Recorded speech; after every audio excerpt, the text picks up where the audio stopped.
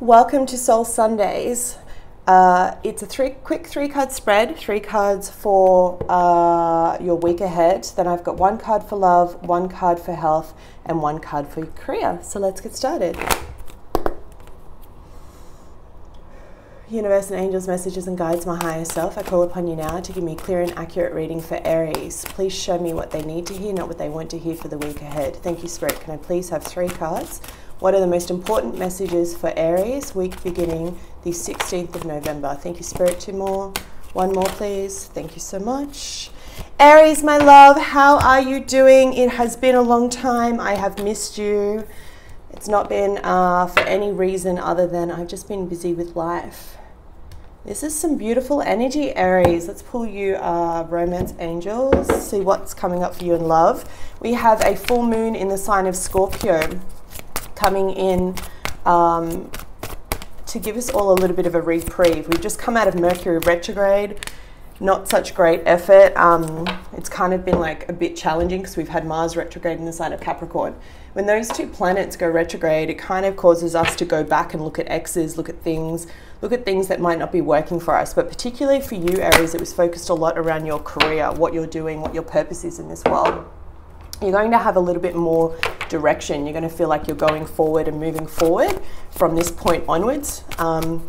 It's not the best time to act. You need to wait at least another week. Mars is direct on the 20th. Also, don't buy any new technology. You'll have issues with technology. If you try and buy stuff now and go forward, you'll have problems. You'll have to return shit. It's just not worth it, all right? 1 card, please, Spirit. Thank you. Thank you so much. All right, Aries, my love, are you ready? Check this out. You start off the week with the star. The star is energy that's all about wish fulfillment, bringing something in new. As I said to you, it's like you've been hoping for this change or manifesting this change and wanting to bring in new energy for yourself. And I see that coming in Aries. For some of you, I also see potential of starting something new this week, like a new career or a new job. The star coupled with the 6 of Wands is like fantastic energy. It speaks about rising up above challenges, actually getting a wish come true. I feel like for some of you, it could be like a business plan that you've had in the works for quite some time and now you're wanting to bring it to fruition. It could be something that you're wanting to create or build and you've just been waiting for the money. If that's the case and that's making sense to you, it's coming. For others of you, I see this being in love. As I mentioned to you before, we've had Mercury in retrograde. Whenever a planet retrogrades, it doesn't actually go backwards in the sky, it just stations direct. So it looks like it's actually reversing, but it's like an energy, it's a push and pull. And after all, that's all there is, right? It's energy.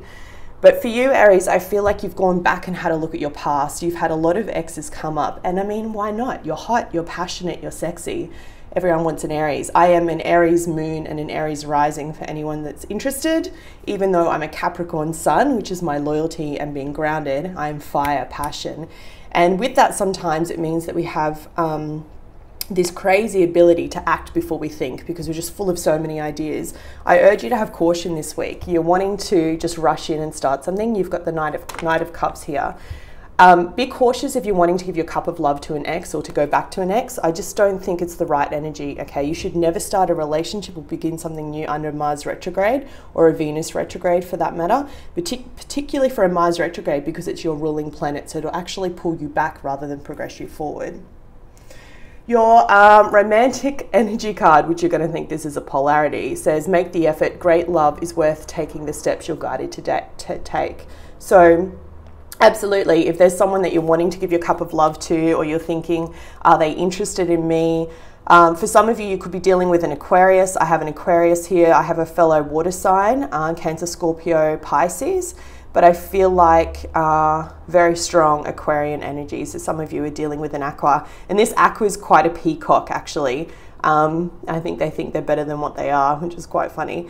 But look, if you are drawn to someone Aries and this is not career related to you, or if you're in a couple and this is career related, whichever way the penny falls for you, it's either of those 2 things. I just want you to know, yes, whilst great love is worth taking the actions that you need to take, just not to rush into it, okay? This is not the week where I recommend action. Next week, we'll talk about action. Okay, your health message for this week is organic foods. What have you been consuming, Aries? If you're anything like me, I was training so clean and was so healthy, and then for the last week leading up to this new moon, I've just smashed my diet. I've been eating off plan, I've been eating whatever I wanted to.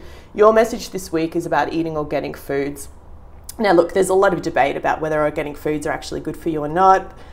You will notice the difference. You'll notice the difference in your energy levels. Even when I'm connecting to your energy now, and when I was actually meditating and bringing it in, I could feel that you're feeling quite drained and lethargic. Like I get this heaviness in my body, particularly in my upper body, in my arms. So I don't know if you guys have been lifting heavy, if you've been doing something, if you've been doing a lot of physical work around the house. But the message here this week is if you can stretch the budget, get yourself some organic food. It'll last longer too. All right, and your career message for this week. Yeah, boom. I knew that card was going to come up. I told you guys, right? It's time to go. You are in a transition, a phase, Aries. I feel like you know this, but you're hanging on to a job that's no longer right for you.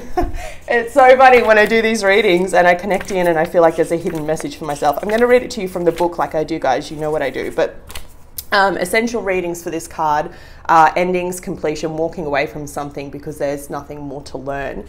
And as I said before, it's either in a relationship, you're ending one cycle and finally letting go of that ex and moving forward, or it's to do with career. And I'm going to read this to you. It says,